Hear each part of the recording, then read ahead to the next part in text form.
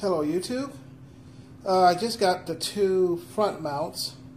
The rear mounts haven't came in yet. Probably won't be here till Monday, so I won't be able to install my lowering springs until probably later this coming week. So until then, it'll be a good time to show you how to install the alignment plates on one of these. This is the front mount. You got a little bushing here. Okay, you got this, it goes on top, and you got your alignment plates to get your camber back in spec. You can see the markings there. Okay, it's a lot simpler than you think. First thing you have to do is remove these studs. These are pressed on. Now, some people will stick like two screwdrivers or a tie rod, whatever, and pry them back out. But what I'm going to do is I'm going to get some wood about the same thickness as from here to the, if you lay it flat, I'm going to put some wood here on both sides so I don't warp this area right here. I'm going to do it like this. I'm going to lay it here, some wood under here, to keep it from warping this, and I'm going to tap on it and knock the bolt out. And with the wood on both sides, I won't warp this. So let's get started.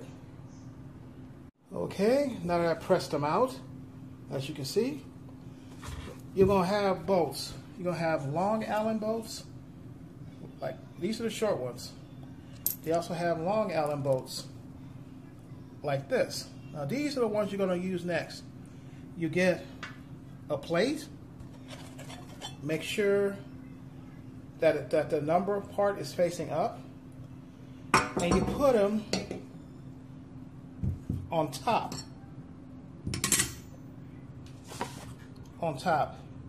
Now this is where each one is separate, different from each side.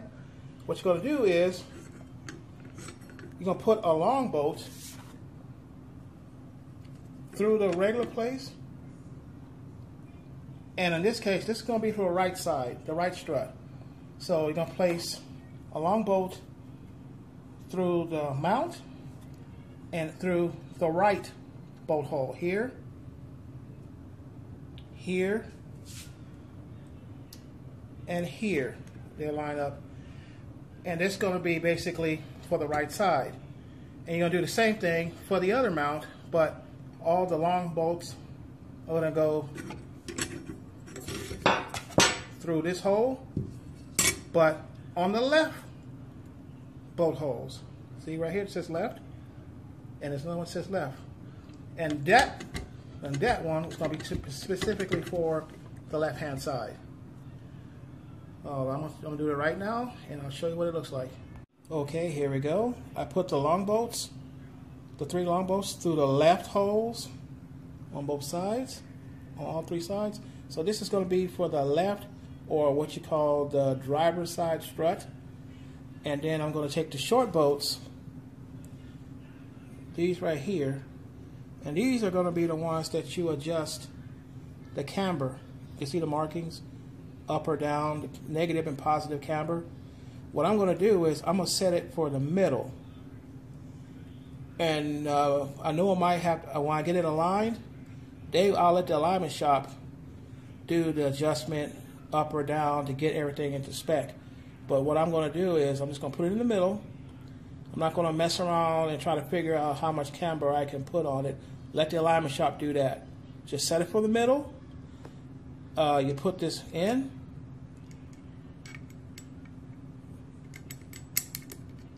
I'm going to set it for the middle. Throw a washer and a nut behind here to tighten it up. These are not going to go anywhere because they're sandwiched between the mount and this plate. And this is basically what you're going to be mounting the strut itself with. Those go right through the box, through the strut towers. You tighten it down. This is going to be the alignment you'll be able to move the whole strut back and forth to adjust the camber. And this is for the left side. And I'm going to put these on, and I'm going to do the right side the same way, but instead of putting elongated bolts on the left holes, I'm going to put them on the right holes. So then you'll know which strut goes where, because both struts are identical. So this will tell you which side and which strut goes on what side. And here you go. Okay, now it's ready for mounting. I'm just going to, I need an Allen wrench here to tighten this up, but I'm going to move the lines to the middle, and then I'll get an Allen wrench and tighten that up, and that's going to be where I'm going to have it set. I'm going to let the alignment shop make any adjustments that they have to make.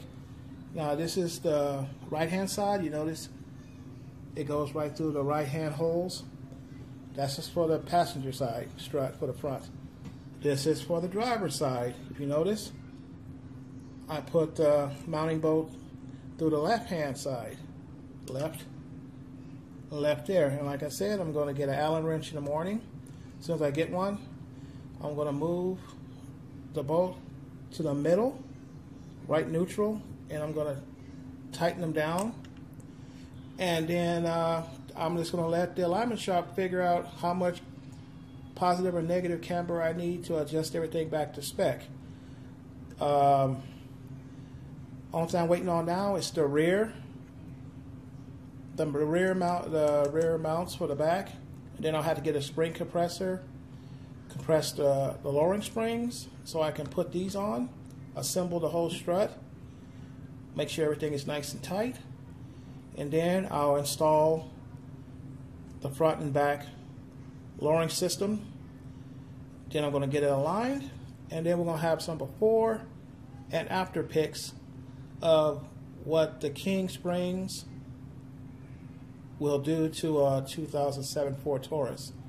Like I said, they're not really designed for any vehicle 1999 and newer, but they're basically the same design. They didn't change anything between 96 and 2007, so they will fit.